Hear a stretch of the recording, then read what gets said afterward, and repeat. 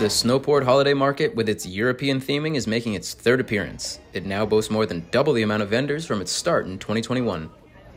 We are craft chocolate makers in Truro, Massachusetts, which is a seasonal community and goes to bed this time of year. And so this really invigorates our business for the holiday season and helps us get through the long winter until spring. So we're so grateful for the Snowport. This year, the market has a full list of minority-owned businesses, including Indigenous, Asian, Latinx, and Black proprietors. With 14 places to eat and even more places to grab some sweet treats, it's full of ample opportunity to grab an early holiday gift.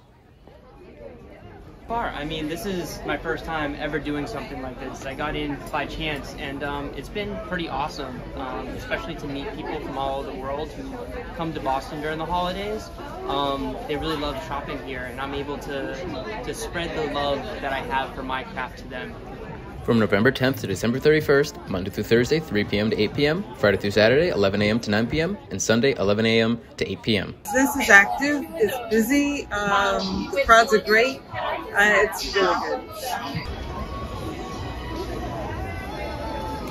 Since debuting, the Snowport Market has been an instant success, with over 120 local businesses participating. This year, people are lined up around the block for a chance to have some needed holiday cheer. For BUTV News, I'm Jared Jacob.